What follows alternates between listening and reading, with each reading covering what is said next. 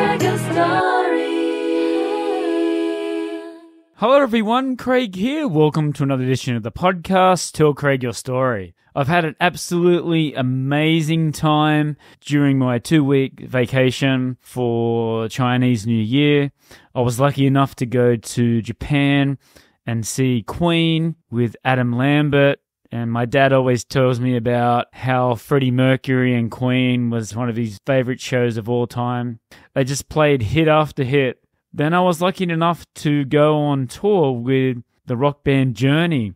And what an unbelievable experience it was to be able to be a guest.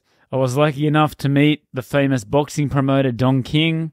And hopefully I can get back there in the summertime and do some interviews. Today we'll be speaking with Big Sam. Now this was recorded live in Shenzhen the day after the MKW Bash at the Bay. And Big Sam was in one of the main event matches on that card. Now, Big Sam is an international wrestler who has wrestled in many countries and tells an amazing story about his time in Nepal. And we take a deep dive into Big Sam's wrestling career. But before we go, please go to our website. We're at Podbean. Tell Craig Your Story at podbean.com. We have a link tree there which tells you where Tell Craig Your Story podcast is streaming. We are on all the major streaming services. We also have a YouTube account. Make sure you're subscribing and liking to get all the latest updates at Tell Craig Your Story. All right, here we go. This is my chat with English-born wrestler Big Sam on Tell Craig Your Story podcast.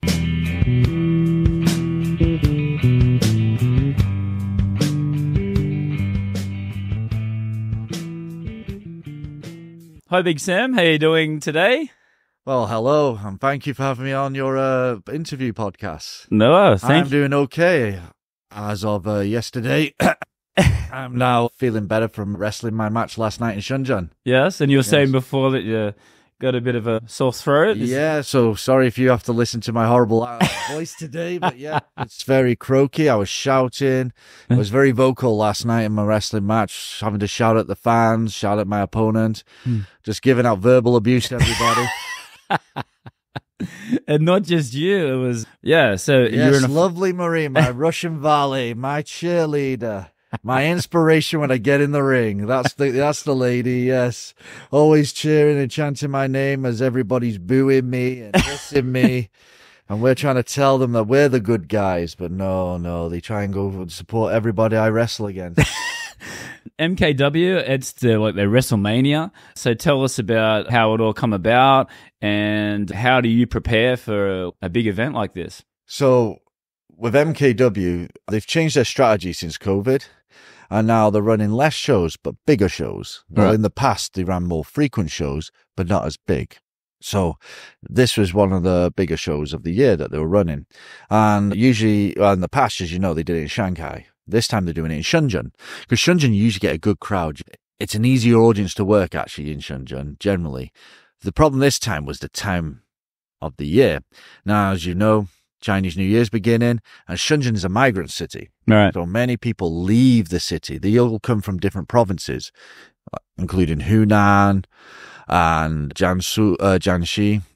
And so in the past couple of days, many of them have been heading towards the train stations and the airports and flying back home. Yes. So whoever's left, I mean, we look out this window now of this hotel, and you see the streets are quite empty in traffic. Usually in Shenzhen, you couldn't be driving down the streets without hitting traffic every 200 yards. Yeah. Very different. So the problem is we couldn't do as much sales with the tickets as we had hoped. But we did better than we expected at the beginning. We got a little bit panicky because the ticket sales were pretty low. But last night you saw there, we had kind of a decent it was a good crowd, Yeah, good crowd. And very vocal, which I like. Yeah. Sometimes you could have a crowd of 200 people who are very loud, than better than a crowd of 1,000 who are quiet. Yes. Yeah, so it was a really good crowd. I really enjoyed it. Yeah. And how this show all came about and why. Well, one thing we're doing is looking for sponsors. And so as you see, we got sponsors, you see advertisements on the walls and that. And so they all come together and they agree on dates, agree what's going to be done. Many little things go on that a lot of people from the outside do not see. I mean, there was a meet and greet for VIPs where they got to meet some of the wrestlers and that. And there's also, you have to go and do production, interviews. Yes. I mean, I was on camera being interviewed about, they told me it was a documentary or mockumentary or something. I was being interviewed with many questions as well. And I mean, that was put on me last minute as well when I got to the show. Yeah, right. So I was kind of caught off guard. Usually I mentally prepare myself and I try and look a bit decent when I'm going on camera. Right. But yeah, so they had me there in a pair of sweatpants and a t-shirt. Yeah. So when it comes to preparing for this show, luckily there was kind of a time, because I also wrestle in other promotions in China. Yes. There was kind of about a 1.5 month break. And I actually turned down a wrestling show a week before this show. It was nowhere near as big as this show. It was mostly in like an exhibition. It wasn't going to be a proper professional wrestling. It was going to be more in a kickboxing ring, which is a hardcore. And I didn't want to risk hurting myself, bruising myself. Yeah. So I cancelled that. And it was good money, to be honest, they were offering me. Because they kind of got desperate because I kept saying no. And right. I told them, I said, I'd only do it for this figure. And they came back and said, we'll do it for that figure. And then I thought, I've really put my foot in it now. I've got to bite the bullet and do it. But luckily, when there was someone out, the flight ticket got cancelled. The show. Right. Yeah, so that was a bit of a blessing in disguise. Because I didn't want to, I hate, for a guy who travels a lot, I hate flying. Yes. I absolutely hate flying. And not fear or anything like that. I just feel we get shoved into planes like cows going to slaughter. As humans, we create this fantastic thing of flying, and then we make the whole experience terrible. We go into the airports, it's security checks, overpriced crap food. It's just a horrible experience. And yeah, I get wound up when I see people posting pictures of them at the airport and like how excited they are to fly. And I absolutely despise flying. I drive in China. Right. And I will drive rather than fly if it's possible. Interesting. Yeah. I mean, I've driven all the way into Changsha. I've driven all the way like up to the near Sichuan province. I've driven over to that direction. Yeah. Rather than flying. Yeah. Yeah. Because I when I'm in my car, I pack sandwiches. I can drive. I've got music. Got my own comfort. I have a big SUV, so I've got the room. Flying, I just do not enjoy it. And I can take as much luggage as I want. This show, Shenzhen, preparing, we got a training facility in Foshan, which is near Guangzhou. Yeah. And that's with another promotion. A lot of the wrestlers you saw last night train and wrestle for KOPW. That ring that broke last night was the ring I trained in. Right. Yeah. So that ring, that was a bit of a headache. We had a bit of a... Now that you've talked about it, like, how did that happen? Like, was it in the first match or was it just wear and tear? I'm not totally sure, but... Okay, I'm going to upset a lot of hardcore wrestling fans who believe in kayfabe and that, but for people who want to know, a wrestling ring is a metal frame. Yes, and on top of that is wood, planks of wood. Okay? And on top of that is maybe an inch of foam, and that's your ring. Yeah. With a mat over the top. So you are landing on foam, but supporting that foam are wooden planks. And depending on where people land in the ring, generally we work to the center of the ring. Like, think of it as theater. You play to the center of the stage. All dramatic stuff happens in the center. I can hear people now screaming, Sam, stop telling me to wrestle in my... So the ring breaks because the planks of wood underneath, which support everything on the metal frame and divide the foam and the metal frame, they break. And they do break generally after wear and tear. I think this was the straw that broke the camel's back. Right. And today they've just bounced too much on those wooden planks and they just gave in today. And the problem is then the support then transfers to another plank of wood. And all the stress goes through. Got it. And so it's gradually breaking throughout the show. And by the time I got to my match, and I was second to last match. Yeah. Half the ring had been damaged. I mean, they were coming back at the talent, like we had almost like a map on the wall, whereabouts of the ring. Oh, yeah. Don't do the big drops. And when you're running in the ring, obviously it's better to run on a flat surface. It was like running on sand at some points. Yeah, right. It was just sinking in because of where the planks of wood's gone down. You could see that it looked like a jumping castle, like when you were going. When I got into the ring, I walked around the ring. What we were doing was using our feet to measure where not to do the moves. Yeah. So me and my opponent is absolute professional. We called the match in the ring. That means we planned little bits and then start speaking to each other in the ring, saying what to do, because we had to adjust so much. And my opponent, Yoshitatsu, he's a professional wrestler. This is his career, his life. Yeah. He's Japanese, right? Coming over here to wrestle this small show in Middle Kingdom Wrestling. I'll make this comparison. For me, it was an honor. Imagine you're a school soccer team and you get to play your favorite club. You get to play a big club like Manchester City, for example. Yeah. My football team, just for everybody out there. Yeah. And don't say I'm a glory hunter. My dad is from Manchester, Lancashire. Come on. So that's why we go that direction, okay? Yeah. That's why I'm a Manchester. Otherwise, I would have ended up Sheffield Wednesday because of my mother. Right. Yeah. So for him, he coming over here, it was like a learning experience for me. And you see the difference when you work with someone like that professional. And I'm not just saying that like a cliche. I woke up this morning with no bruises, no marks. I'm after this interview podcast, I'm going to go to the gym and go swimming at the hotel. Yeah, right. Usually after a show, I'm lying on the sofa, tending to my bruises and wounds and, aching back, neck's a bit twisted. No, I'm really well. I'm really good. Like I'm a big guy. So I was worried about my cardio because he wanted to do quite a bit in the mat. Yeah. And I was like, I'm told him honest. I said, my cardio is, I was going to use a different word there, but not so good. Let's put it that way. Right. Yeah, not so good. And, I thought, God, I need to work on that. But I surprised myself in that match. Yeah. And some of the stuff didn't look pretty sloppy because we adjusted and we were calling stuff. If we had a proper solid ring and we went for the original plan, I think it would have been easily my best match ever. So easily that would have been my best match if we didn't everything originally planned. Yeah, right. There was a few hiccups on both sides, which we both admit. But then again, you got to work with what you got. Broken ring. That's the stage. That's what we're working with. Yeah. Anyway, back to the original question of how about preparing. Usually we train when we can. We haven't been training so much because we had Christmas and the Western January 1st New Year. And a lot of the times I just go to the gym and work out. The bigger guy. So sometimes it's just easier to just be a brick house. Just be the wall. Just be the tank. Yeah, just be the tank of the thing. And half the battle won is on appearance. I come out and it's like he's 6'4", 265, 270 pounds. For the metric system, 194 centimeters tall and about 120 kg, give or take. That's half the battle won. Hence the name. Yeah, big. Well, actually, the story was I was going to have to play on my ancestry is just Viking. Right. Yeah, so my mum, when she retired, started playing around, did all the DNA tests and that. We found out we're mostly Norwegian. Right. We settled in York, which is where my mum's from. Interesting. Yeah, because that was the Viking capital of the United Kingdom. Was Right. York. Yeah. Well, before I start a history lesson on this, well, I'll skip that. But basically, yeah, I'm on Viking ancestry, so I went with the wrestling name von Odin. Oh, right. But in Asia, that was very hard for them to pronounce. So when I was psyching myself for my first wrestling show, I got the music playing. I said, here we go, are they going to say it? And I mean, 4 guys in the ring.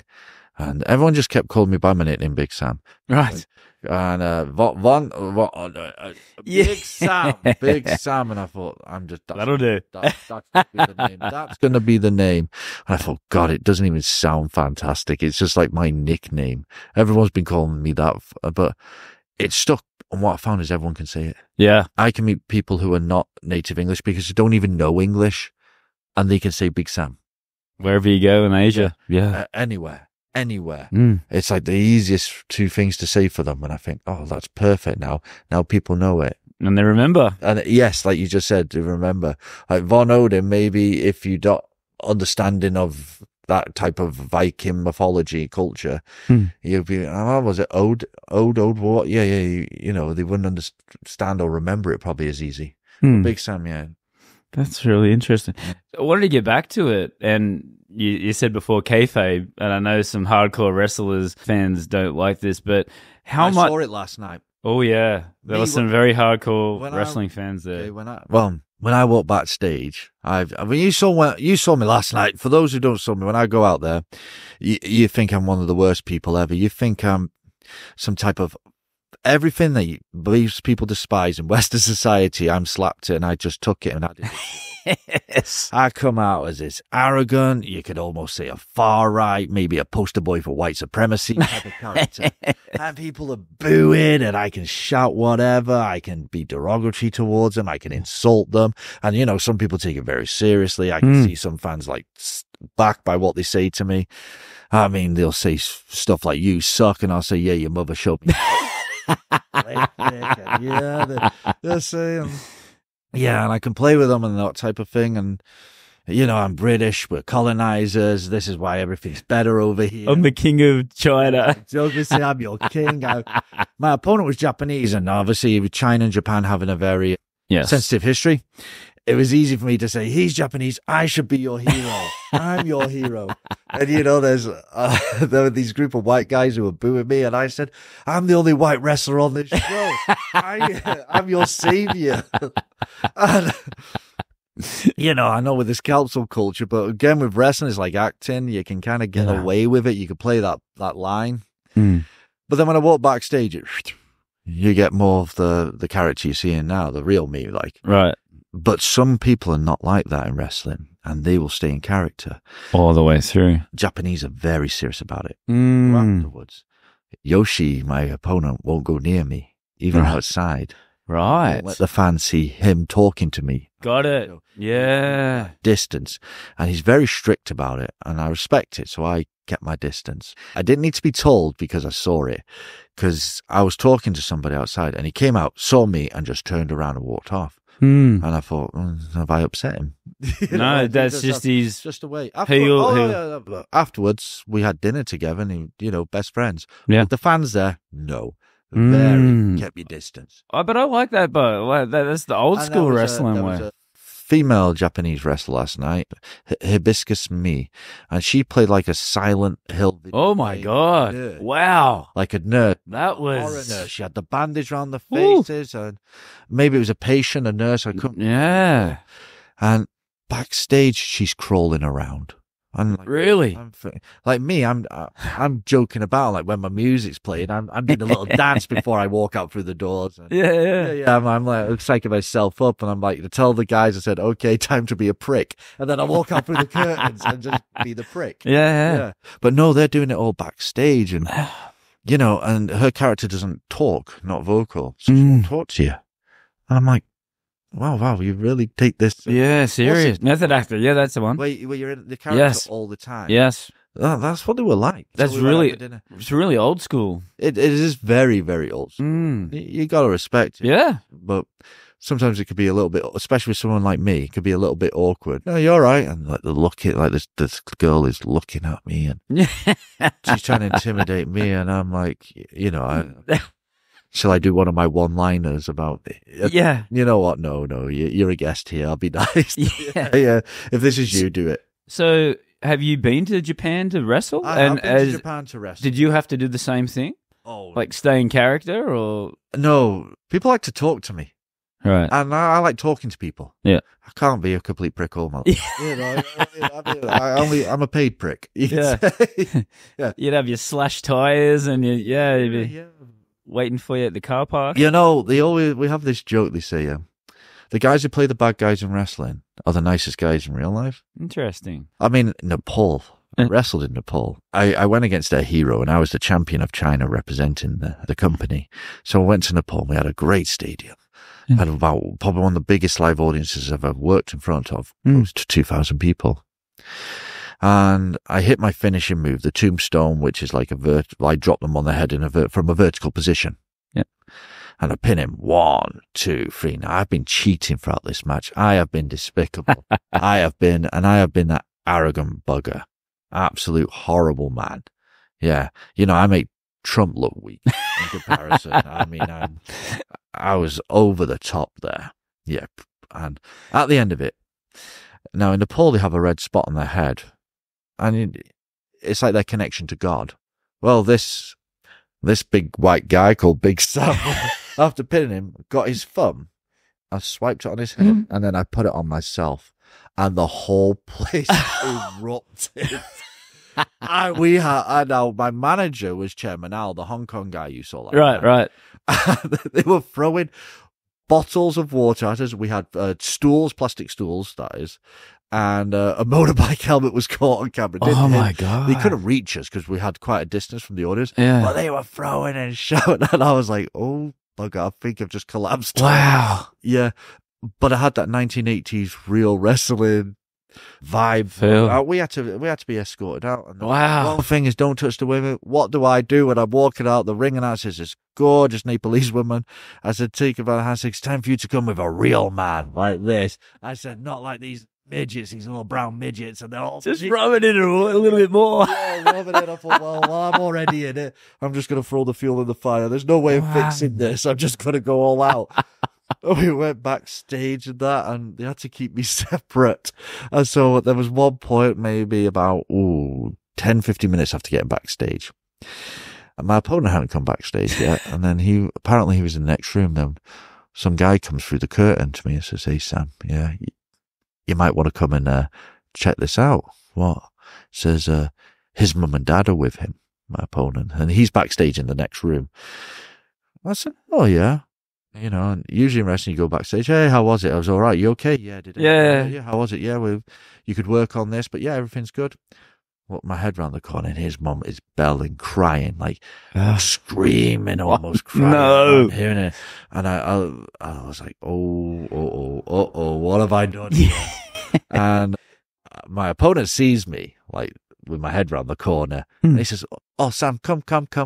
Really nice guy. Really down to type of people I like. Yeah.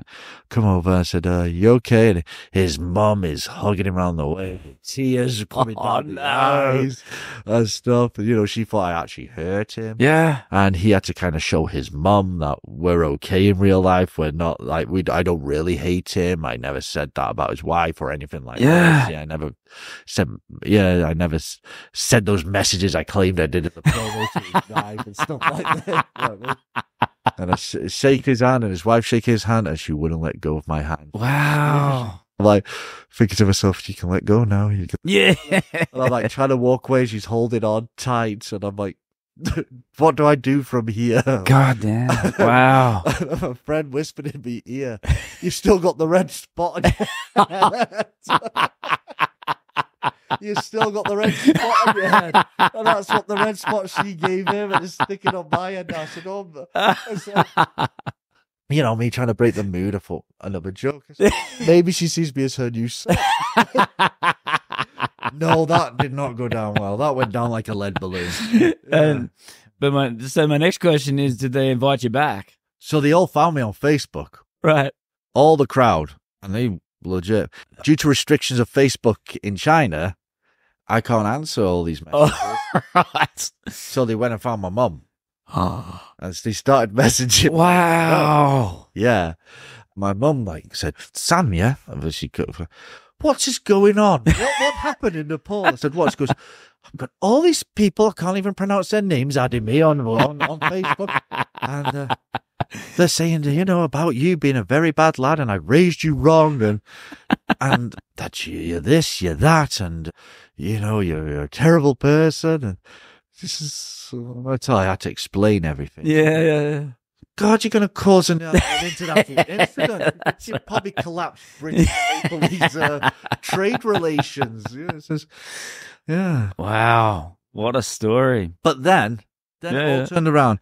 So when I did get on Facebook, like a couple of months later, a few months later, you know, so under all my pictures, there'll be pictures of me, and they'll be like, this man is a bad man. This guy cheats in wrestling. He is dishonest. Right. There was an instance where I saved a dog. In China, you know, there's lots of strays and that. Yeah, right. Yeah, so I saved a dog, and I've posted a picture, seeing if anybody, after I've got the dog fixed and ready to go, oh wow, would anybody like to adopt it?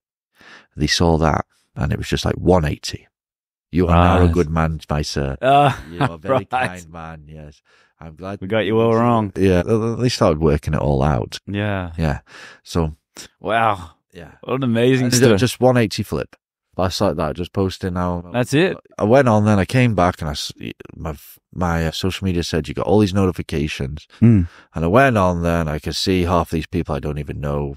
With names looks like someone's banged the keyboard. And I looked at the comments. I looked at what they've written about, you know, and they were like all positive and thanking me. And I thought, well, there it is. There it is. Sure. So yeah, would they invite me back? There's interest because they want the revenge. Right, yes. Yeah. So maybe you could. Over time, a lot of it died off, especially during COVID. Right. Interest in me. But there's a few people keep in contact with me. Yeah. And they're very nice. Now, when I was in Nepal, one of my good friends who I went to university is from Nepal. And he knew all about pro wrestling. Yeah. And the people and the fans, it's like here you have people who are kind of like very well educated, who are open-minded, open to the world. And then you got more of the closed-minded people and that. In this case, it was the closed-minded people who went after me. Let's put it that way. Right. Yeah. Who didn't have a fully understanding what was going on in pro wrestling. And they basically, what they see is what they believed. Right. Yeah. Wow. So when my friend picked me up and took me out, he was like, telling me all the stories of what fans were saying around him about me. Yeah. And he's like, he remembers me from university being this like completely different character. Yes. He knows me for who I am. Yeah. Yeah, not the character you see in the ring. Right. And people like say to me like, maybe you could change your character and stuff like that. They remember the character. Yeah, that's right. Yes. They sometimes remember more what I've said than what I did in the ring. Yeah. I was the same. Couldn't remember your name, but the first time I saw you in Shanghai, I remembered you. And then when I saw you just after the lockdown at the Mao Lifehouse in Shanghai, Yeah. Yep. And I saw you again. Big Sam, that's the one. So I remember when I wrestled in Shanghai as well, but I was again very vocal. oh yes, that was a good match. That was a good Match went with great flow. That was a really good show. I would say that was probably my favorite show of last year. It came at a bit of a difficult time because I had the news that my father was in hospital. My morale was a bit down, but after doing that Shanghai show, that was like a positive for me. Yeah. And I could really brought out the better person in me during the sad times that I was going through, the difficult times I was going through. Yeah, one thing I love about the pro wrestling in Shanghai, a lot of people who were involved in that show I'm friends with, and they're very likable people. So it makes everything easy. Yes. What would they say? There was no real egos there. And that was the first time I got to wrestle Yoshi, who I wrestled last night. Right. Yeah. So that was my first introduction to him. And he was impressed with me, which obviously strokes my ego. And when he wanted to come back to China, his agent requested Big Sam. Yeah, right. Different match last night. You saw there was a 4 versus 4 match. Originally, that was going to be 5 versus 5. And I was going to be the captain of the evil foreigners. Your stable. That's it. The stable. Yeah. Right. Well, actually, the real name now is the Regnant Stable. Right. Regnant means ruling, for anybody who's asking right. what that means. Yeah. Because it comes more the direct translation of what we say in Chinese of it. But yeah, we call ourselves the Regnant Stable. But at the beginning, we just call ourselves a stable. Right. But we're on a wrestling website and they told me the stable is too basically, how would I say, generic. And it interferes with their database. So I said, give me I thought of a word and I thought of like kingdoms because I think of power. Yes. I'm into that type of history. And I was like, a ruling kingdom, the ruling stable. And I was like, I read this line, the regnant king. And I thought, yes. That's the one. That's the word. Yes. The regnant stable. So yeah, the regnant stable. So it wasn't, I thought of what can make something very, very top heelish. And I thought, put foreigners in there. Yes. I thought, make it worse. Yeah. Hong Kong manager. He's had to go overseas to import foreign talent. And also, Alan sometimes goes to Japan, and he's involved with those 2 Japanese wrestlers. Right. And they're a group in Japan. Right. So it's like a family almost. Yes. Yeah. But yeah, I was meant to lead that team. And I was going to go against another former WWE guy, a Chinese wrestler called Wang Bing. Yes, Wang Bing. His WWE name, I believe, was Tian Bin. He mostly stayed on the NXT show. Oh, okay. Internet, yeah. Okay. Yeah. He's got a Wikipedia page, so I don't know how much that matters, but you can check him up on there. And he's been released by WWE now. He's doing something with Japanese wrestling. Right. But he was going to work that show, and he was going to be captain of the Chinese team, and I was the evil foreign team. Right. Yeah. And he's about my size. Not as heavy, but he's almost eye level with me. Right. Wow. Yeah. He's a big boy. He's big. Yeah. He's very tall. Yeah. I think he's like 190. So that's about 6'3".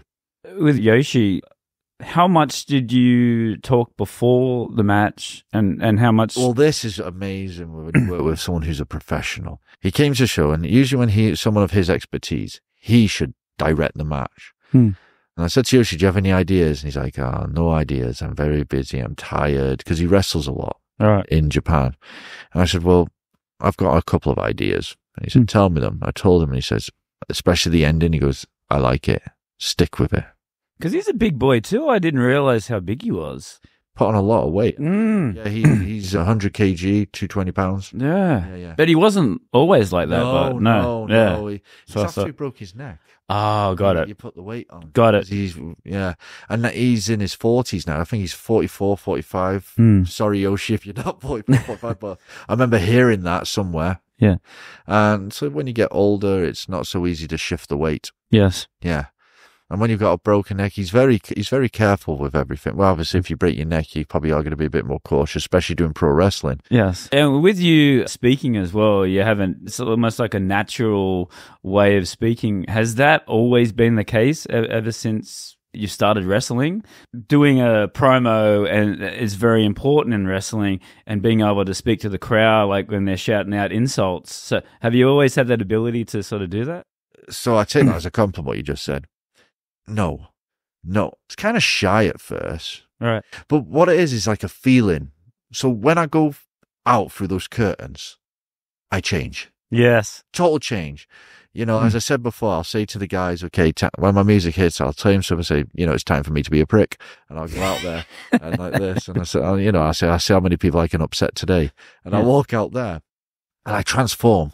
And I always joke, I said, like the way I am with women when I go to a crowd, I'm like, this is a real man, like this. I said, and they'll be sitting next to their boyfriend, and stuff like this. And I said, don't worry, mate, you can watch, say stuff like this, And like sometimes I go backstage, but how on earth have I just said that? Like I jokingly said, like I said to Maria, I said, sometimes I wish I had the confidence of Big Sam. Yeah.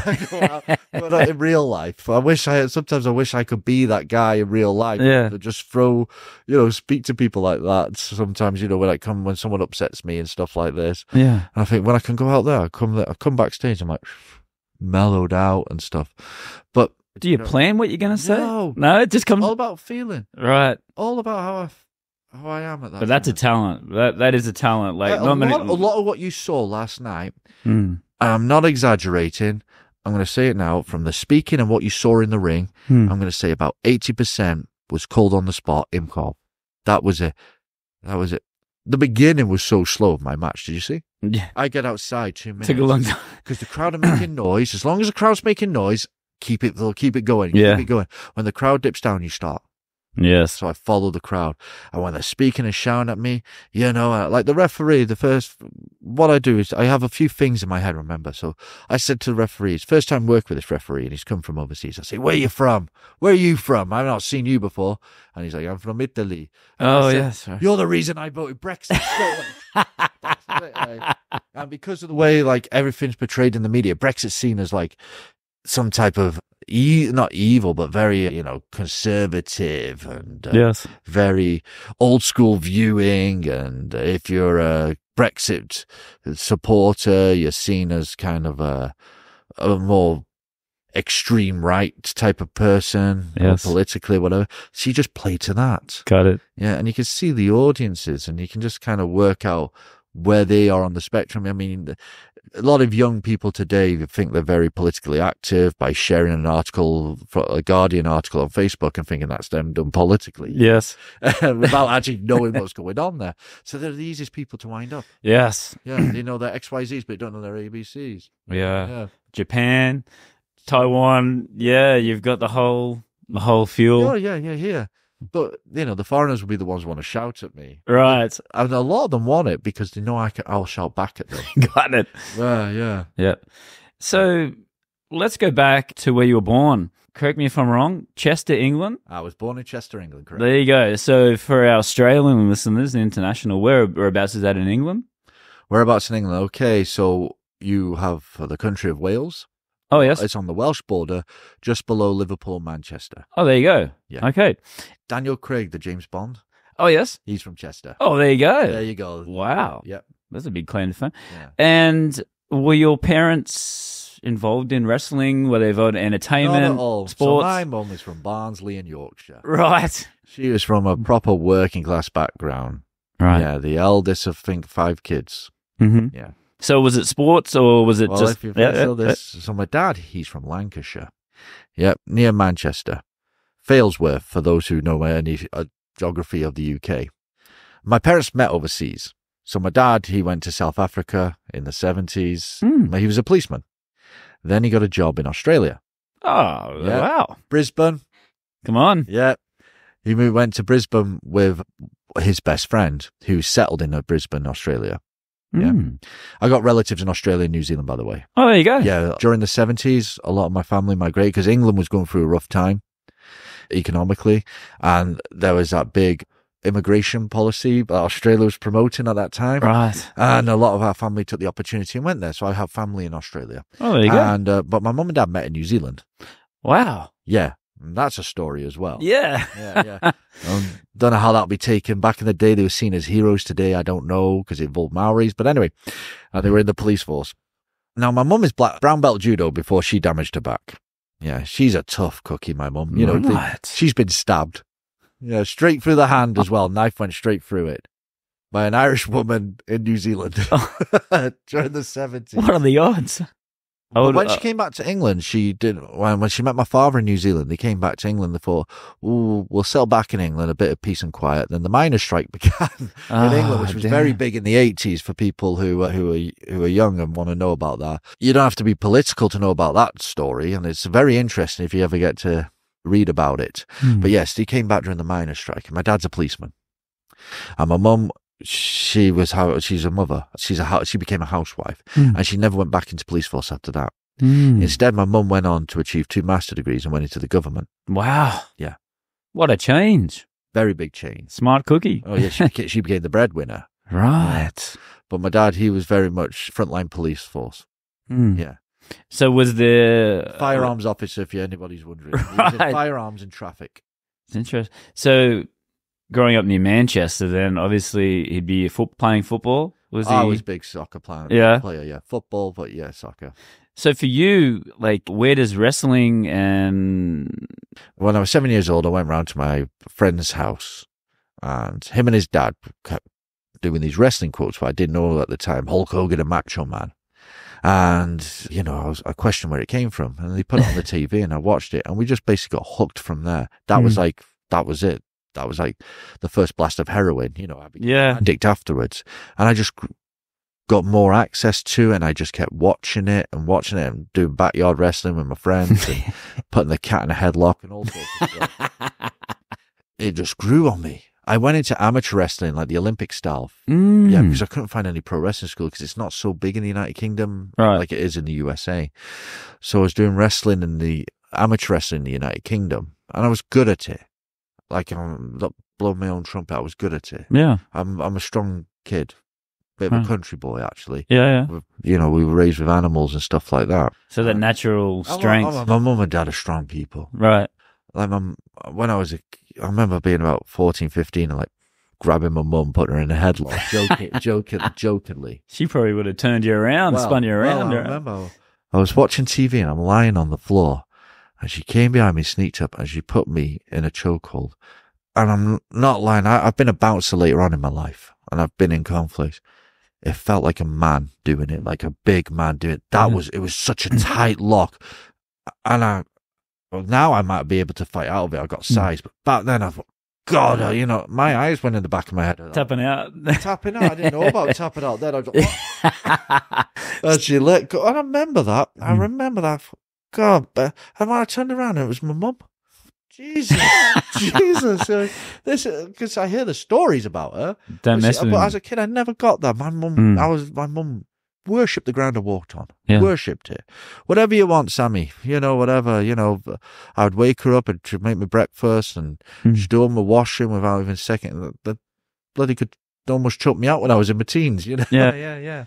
You got a degree, didn't you? I got my degree. One at home and one in China. Yes, correct. Right. Yeah, that's what brought me to China. Right. Well, that was going to be one of my next. So after amateur wrestling, I ended up doing it occasionally. I wasn't going into tournaments anymore. Then, right. I can't. When I got older, I didn't want to do traveling, getting up super early, going to somewhere. And you have to make weight and stuff like that. So your diet was all over the place. Right. Yeah, but when I found pro wrestling and I went into that, again, sorry guys, I'm going to upset of quite a few wrestlers out there. When you do Greco-Roman wrestling or freestyle wrestling, you work with the right arm and right leg. In pro wrestling, you work left hand, leg. Interesting. Yeah. Why is it? I knew that was going to be a question, and I've already got the answer for you. Most people are right-handed, so you want to be. So if you damage your hand in pro wrestling, at least you can still write with your right hand. Got it. You can still do more stuff with your right side because most people are naturally right-handed. Right. Yeah. And I've heard some interviews before how you were saying that, and you just said that pro wrestling wasn't really popular in England. Yeah. It is now. Well, with the whole NXT. And, as I said, it's sod's law. So when I left the wrestling scene in the UK, when I got into pro wrestling, I was not in it that long, to be honest, give or take a year and a half. Right. But that'll give you enough of the basic training. And they say, your first time you take a bump in the ring, whether or not you want to continue doing this. And I saw people take one bump in the ring and they got up and said, no, this isn't for me. How was your first match? Can you remember? Absolutely awful. But again, I just got in character worked, and it was a Royal Rumble. Oh, yeah. Battle Royal, yeah. So we all came into the ring. We all just start off. So what they do usually, the more expertise guys will try and pick on the newer guys. Right. Pin them down and chop them and take beats. So they hit him a little bit harder, the rookies, or what they call them? Yeah. A bit introduction. Yeah. But me got size and an amateur wrestling background, they were a little bit weird. Right. Which I would have taken it. But, and I don't think I would have been an idiot and gone and actually legit gone and wrestled them and that. But they always put it across their mind that I could embarrass them they thought I could probably embarrass them. They're trying to be these big stars and then this new guy comes in and takes their legs from under them. Yeah. So where does coming into China fit in? Because it's not every day that you decide you go from England to China. You've stayed here for so long now. So what was the main reason to start off with? So the university I was at, they were building a special partnership with the Chinese university. And I heard about it and I didn't really care about it, if you want the truth. China, I was never too much interested in Asia. Honestly speaking, I was more interested in Europe and Africa. Yeah, right. Yeah. I got a letter through the post and my dad opened it. And it was from my university, and I was like, oh God, have I done something? I was a bit, I was one of those guys you could say I was an in-betweener in school, like a TV series. Right. Wasn't the popular, but I wasn't the unpopular person. I was always in between. And the university letter said, because of my attendance and grades, that I could be invited to take part in this delegation in China. I'd have to go for an interview, but would I be interested? I could be selected. When I said, that's interesting. He says, that's a different part of the world, isn't it? China. I don't think none of our family have ever been that far. I think the closest was my granddad during the Second World War when he went into Burma, fight the Japanese. Right. Yeah. And so my dad says, why don't you try it? They're going to pay for everything. All right, applied, sent it, and then the university contacted me and said, hey, Sam, come in for a quick interview. And I went in there with two, I think it was one or two other people with me, and they were going to choose one of us to be part of the delegation. And so we gave the interview, and then they said afterwards, I can't remember if it was a couple of days later, they said, Sam, we want you to come to China with us. Oh dear. So, I was like, now I've done it. And I'm seeing these long flights. And I'm getting on that plane and people are like, when you're on this delegation, in the mornings, you're going to have classes, learn about Chinese, learn about business, learn about culture, all these different classes. And then in the afternoon, they want us to go around talking with the students. You'll be put with groups of students of 4 and you will talk for like 40, 50 minutes, I think. I could be totally wrong. It could be half an hour each. But we had to talk with 4 or 5 different groups in the afternoon about anything. Like an English corner almost, you could say. Right. So I got on that plane and we're saying, we're going to learn Chinese. And, we all like, ni hao, ni hao. Like that. That's what we've learned from Google Translate. What about them? Ash Jeeves, maybe. I don't know. And so we're all on the plane and then, they listening to this Chinese couple next to me. And I looked and I said, how are we going to learn that? I mean, it sounded nothing like, we're learning like French and German, like high school. That what brought me, and that was to the city of Hangzhou. Hangzhou. Yeah. So what was your first impression of China? Honestly, we arrived in Hangzhou and it was murky skies, a lot more dull than what it is. And this was 2007. Right. I want to say October, November time in Hangzhou. So it was cooling down. Yeah. But I just felt it was dirty, honestly. Mm. Yeah. If that was my only impression of China after that trip I did, and I never came back to China, I'd probably be giving people a very full impression of China of what I saw. Yes. Yeah. And we were shown around, but we're only shown around local places. And we got to spend a weekend in Shanghai. Now, Shanghai changed me a little bit. Yeah, right. Yeah. And I remember, like, a lot of us had food poisoning we had some dodgy seafood that the school supplied. Yeah. And we started to recover. And they're like, what do you guys want to eat? I remember them saying on the bus, and I stood up and I saw Hooters. I said, let's go to Hooters. And I think it's the one in Pudong. Right. Yeah, Right. Yeah. Yeah, I went, Hooters. And we saw, they're asking the Chinese stuff there, we could take you for a nice meal where we have good, right? And we're like, no, Hooters. And, you know, we had this kind of like very wholesome Chinese lady showing our school around. And we're like, we want to go to Hooters. And they took us to the bus stopped or took us into Hooters. And this wholesome Chinese lady who's paying for everything and that. Yeah. And like, all we were getting burgers and fries. Most of us have been, we struggled with the canteen food. I mean, because we were eating at the school of the university, and you know, they're getting on metal trays. We're like, God, this is like prison. Yeah. Yeah, and they're dumping on rice and everything's in oil base. And some of the little girls with us were vegetarians or vegans. You know, that was starting to come in. You don't know where it's been. They don't know. They're asking about what type of oil it is, and obviously none of us knows Chinese. And you got these chefs who's just like, eh? Yeah. I don't care. Just put it on the plate. Yeah. But while we're in Shanghai, yeah, we went to Hooters like, no, this is our favorite place. Yeah. We felt better when we went down by the Bund. Yes. And Nanjing Road. Right. We came into our element. Right. We really came. It was a savior then, Yeah, really. Yeah. So on the last day, the school's like giving us like kind of certificates for thank you for coming. This is what you've achieved. Chinese culture class, stage 1 or whatever it was. And then they said, oh, we've got other certificates. And what they'd done, they asked the students who we've been talking with, who was their favorite person to talk with. Well, I was number 1. So yeah, they enjoyed chatting to me. Came on the school, said, oh, if you ever want to come back over here, you could get like sponsorship, scholarship. I think it was like a semester or a year, something like that. And I thought, I still had to finish my degree back in the UK. So I thought, yeah, put that in the back pocket. And, you know, they get on the plane and people are like, would you go back again? I said, oh, I'm not sure. I am very westernized. I'm a creature of comforts these days. I don't, you know, everyone's like, oh, let's try be wild and experimental. I've done all that. Yes. And a lot of time I end up on the bad end of stuff. Right. When I go overseas, I always find it safe with the wrestling. Find something like an Irish bar and have bangers and mash. What I also find in there, I'll find if I'm looking for company, that the people in that place, usually in an expat bar or an Irish bar or American fast food diner or something like that. TGI's, I remember I used to go to that in Korea. You'd find people who speak English there. Got it. And I can communicate with.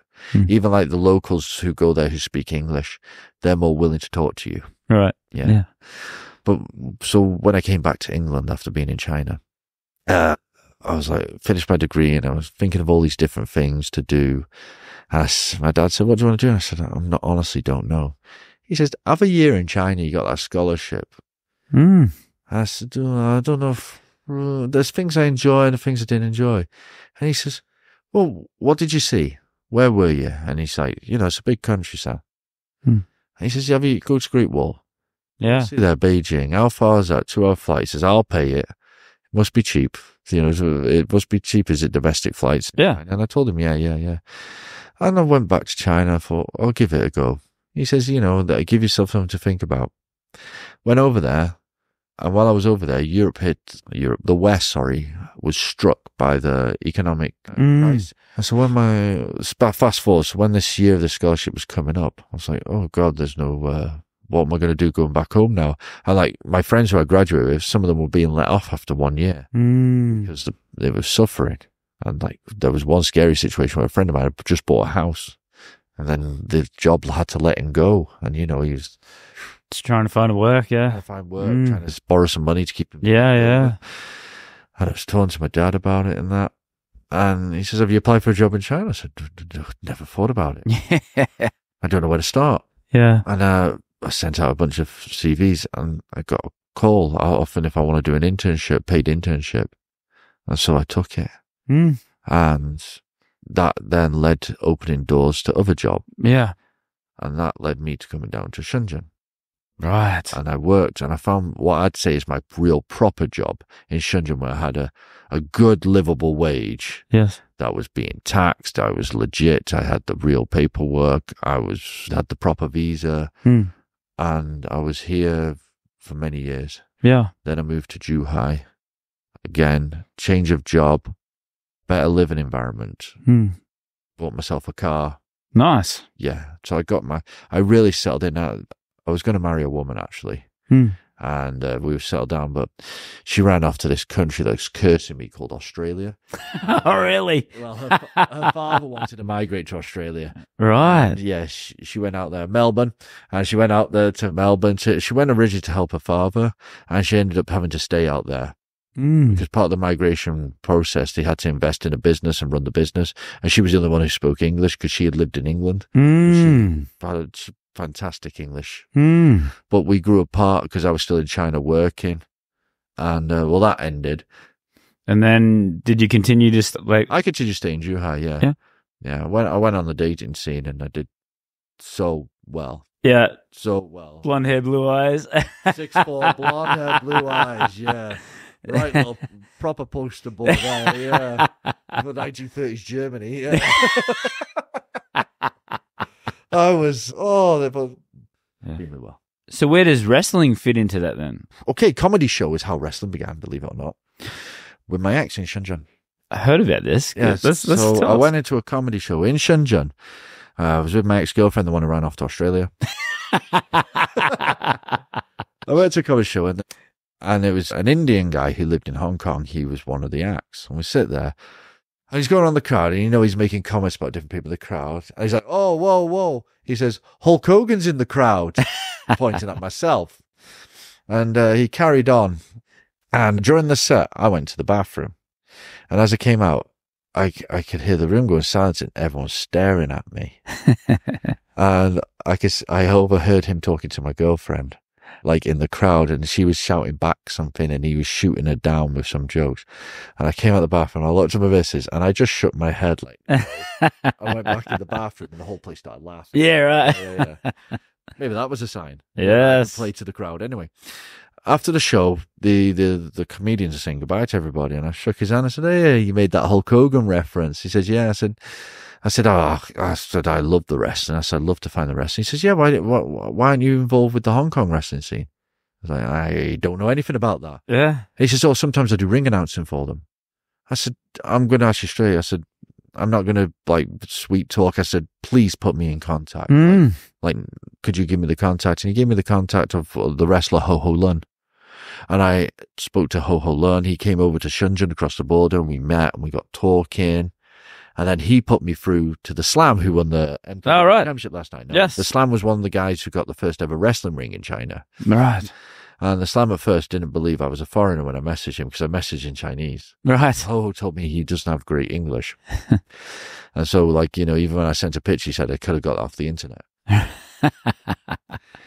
Anyway, when I finally met the Slam later, it was a month later at a Hong Kong WF show. He was like, "Oh, well, now I've seen you, I could put a face to the name." Yes. And then he invited me to go and train in Dongguan in Changping area, where he had the ring set up in a gym.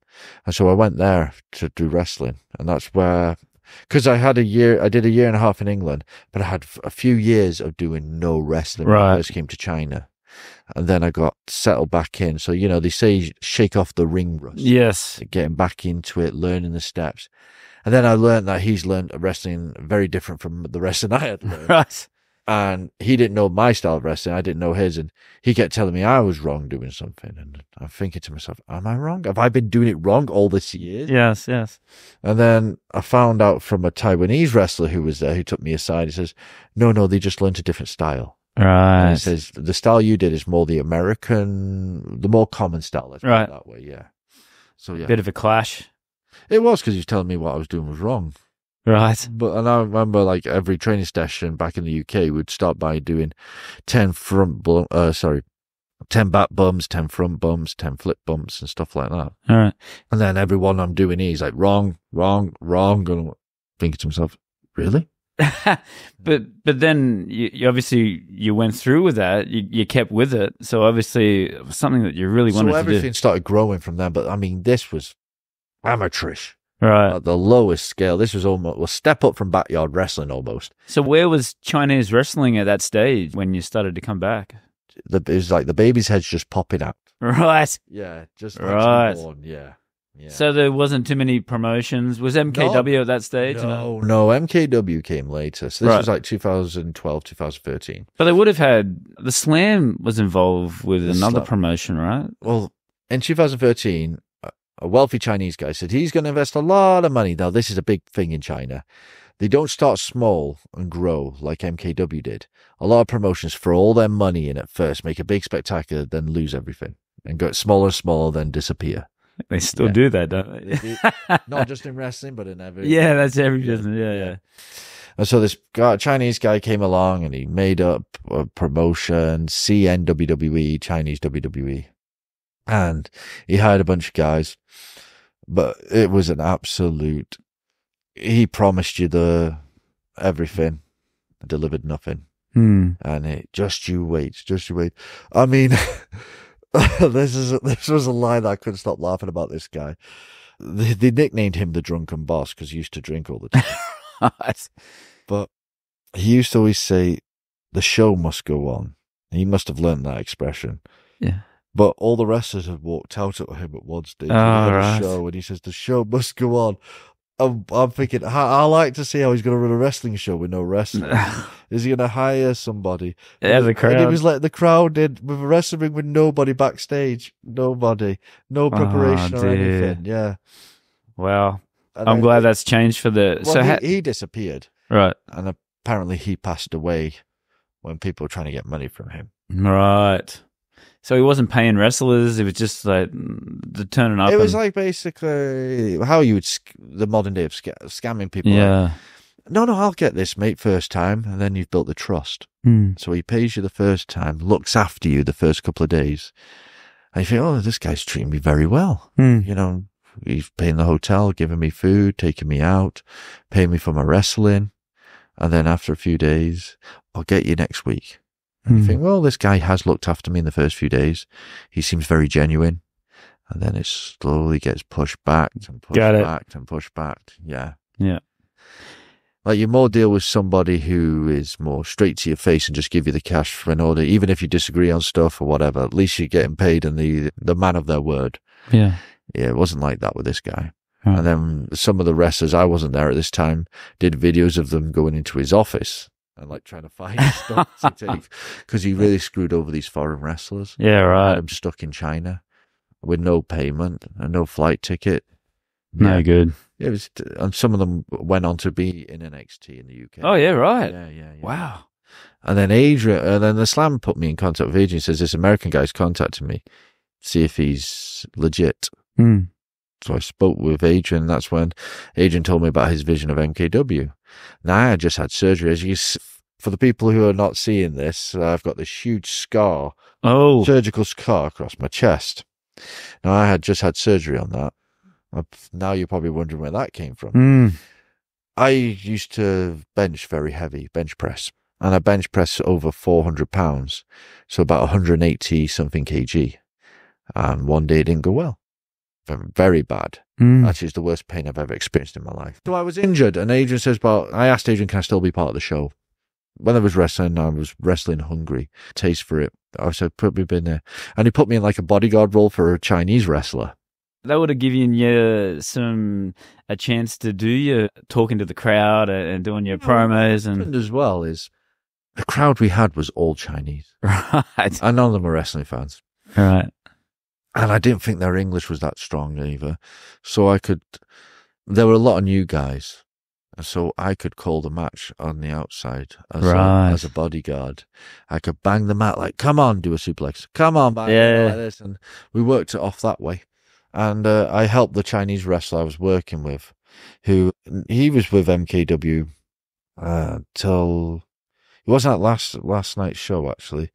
I think he got married, so that kind of takes these wrestlers away from it, and then they have to get like proper jobs and bring in real money, and that kind of kills a lot of their hobbies. And no, Black Mamba the wrestler. Right. Okay. Yeah. You've stayed with MKW for so long, but you're still able to wrestle with other promotions as well. How does that work? Are you under contract with MKW, or am I getting a little bit freelance? Okay, freelance. I've built up trust with promoters. Yeah. I'm old school in the way, like, when I deal with these people, I said, if you're fair with me, I'm fair with you. I'll be honest with you, you be honest with me. Yeah. I said, tell me what you can do for me, and I'll tell you, I'll say, here, this is what I want. Tell me if that's possible. I mean, I'm going to Shanghai in March. And the promoter came back to me and he says, this is running my first show up in Shanghai. And he says straight, I don't have much money, Sam, really on budget. I said, I'll work with you on it. You're a friend of mine. Let's see what we can do. And he came up with a fee, and he came up with the expenses. And I said, I'll take it. For you, I'll take it. Yeah. And it's his first show. And hopefully I feel like if I help this show become a success, then later on, hopefully, that hasn't happened much to me, to be honest. Actually, I don't get that joy. But yeah, I like to think that maybe one day, if you throw enough mud at the wall, some of it will stick. But a new promotion is always good. So they actually ran a promotion before in Shenzhen. Right. But now they've rebranded. And they only ran one show in 2021. In the thick of COVID. Oh, right. Yeah, that's tough. It did well with the crowd, to be fair to them. But now they're doing this one in Shanghai. And they're working with another promotion. And I think it's a direct 50-50 split. It's interesting. It is interesting. What's the best piece of advice you've ever been given? Good question. Like, the guy who used to give me a lot of good advice was my father. He was the guy I used to always go to. Sometimes he used to tell the things I didn't want to hear. Obviously, it was never, when you're especially a young man and you're making every single mistake in your life, or you think you know the world and then you absolutely know nothing. Something I do take on board is I look after myself first now. Well, I don't have a wife or kids at the moment. Maybe my priorities have changed, but I take care of myself first before I can take care of other people. Yeah. So I've always say, be good to yourself, treat yourself right. I keep myself healthy. And also the best one I like is, and I know this is the biggest cliche, is treat people how you want to be treated. And I know some people probably rolling their eyes and God, I've been hearing that since, whatever. But when you as an expat, I travel around the world and people are like, oh, how are the people in that country, other people in that country? Generally, the genuine people I meet outside of tourist areas where like you might come across scammers who might give you a bad impression of the place. If you're good with people, they're very good with you. Yeah. And that's what I found when I've traveled around. Yep, that's a great quote. So the problem is when you're a wrestler who plays an absolutely terrible person and I'm shouting insults at the crowd and giving abuse. Yes. Sometimes after the show when I do see them and they say, oh, you're not that guy out there. Yes. That's a character. That's a character. Yes. Sometimes the fans... But people don't know that. Yes, but sometimes there's wrestlers who also stay in character for too long. So yes. That's true. And social media, Sam? Where can we find you for our international and for our... Okay, this is perfect for everybody because as a marketing manager, one thing I like to do is keep everything consistent. So my Instagram, Twitter, Facebook, I'm not going to talk too much on Facebook. That's more for family, but Instagram, Twitter, I'm very active on. You'll find me at SJD, and my family name's Burgess, so SJD BURGESS. Samuel John David Burgess is my original full name, so I use SJD and then Burgess all together. So as of today, who are your top 2 or 3 favorite bands of all time? In the 90s, my friend started playing the guitar, and then we started getting the CDs, and we got the Black Album, I think it's called, by Metallica. The actual album's just called Metallica, but they call it the Black Album, yes. 3 movies all time. American History X. Definitely in my top That's list. A good one. Yeah. Okay, if it means something to me, Jurassic Park. Interesting. Because I watched that as a kid in 1993. My parents took me to the cinema. And when I left the cinema, I was really upset. And my parents said, why? And I said, because that place will never exist in real life. And I used to love dinosaurs as a kid, like most young boys did. Got it. Yeah, I love dinosaurs. Jurassic Park. Training Day with Denzel Washington. Oh, yes. Yes. When I was a teenager, I used to make a lot of those references in the movie. Yes. Well, late teens it would have been. Yeah. But I don't think that's a good choice. American History X, I think, is a strong selection. Yes. Yeah. Training Day, that's very more, I wouldn't say that was cult level, but I mean, you got to know your movies to like that. I mean, Shawshank Redemption is always going to be short to the heart. Yeah, like my dad passed away last year, and they had some of the music from that movie playing. Yeah. Who's your greatest influence / hero, and why? Okay, so I've just been sent the signed shirt of this guy. Growing up, he was an idol of mine, and I think he's become a good ambassador. And when I've mentioned his name, when people ask where I'm from in the world, and they talk about this guy, and when I say, I'm either from this country, whatever, they jump to this man. It's David Beckham. Now, all the generations might be like, oh, that bloody guy, he's a show-off and that. I think he's become such a good representative of the United Kingdom. He promoted as well for the Olympics in 2012 for England. I was in Macau at the Londoner Casino, and they have the David Beckham suite. Did you see the Netflix? Did I see the Netflix? Yeah. So Marie, the manager, we do that scene where Victoria Beckham's sitting and saying, I'm from a working class background. Right. Now, I do that with Marie when I see her over-exaggerating stuff. Right. I'll say, no, tell them the truth. Didn't your dad have a role? And then she gives the answer, I'm like, I do the Beckham thing. He goes, thank you. I think that Netflix was really good. I enjoyed it. It changed my opinion on him. I think it changed opinion on a lot of people, David Beckham. I think he is such a good ambassador. And like he has, okay, when he was younger, we talked about it, you'll think you're Superman, invincible. But it's how you become when you're older as well. And I think he's a good father. Yeah. Very much loves his kids. Very much a strong family man. I think he has conservative values.